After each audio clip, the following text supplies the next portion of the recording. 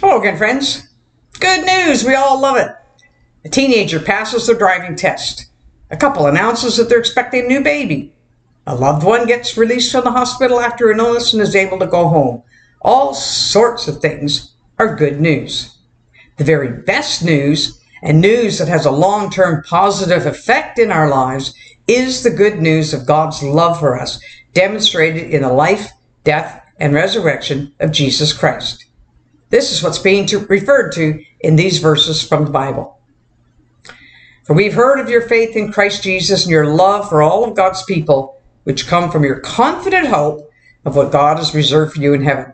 You have this expectation ever since you first heard the truth of the good news. This same good news that came to you is going out all over the world. It is bearing fruit everywhere by changing lives, just as it changed your lives from the day you first heard and understood the truth about God's wonderful grace. Life can be difficult for all of us at various times, and it's the good news of light at the end of the tunnel that sometimes is all we have to hang on to when times are tough.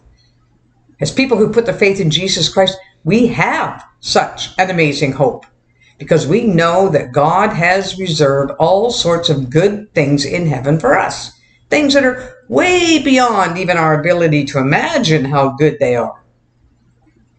Loving God, we look to so many things to put a smile on our faces and hope in our hearts. But it's true that the only lasting source of that kind of peace and joy is what you give us because of what Jesus has done for us. We're so grateful that we can live in the confidence that you've given us eternal life and that we will be with you forever in eternity.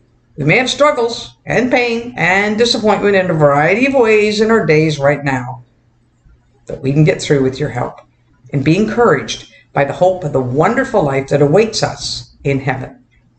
When we're troubled and discouraged, help us to lift our thoughts and our hearts to what really matters, and let your presence with us today and your promises about our future strengthen and encourage us. Amen. Well, let's be nourished by this good news today and do our part to spread it all over the world so other lives can be changed and uplifted just as ours have been.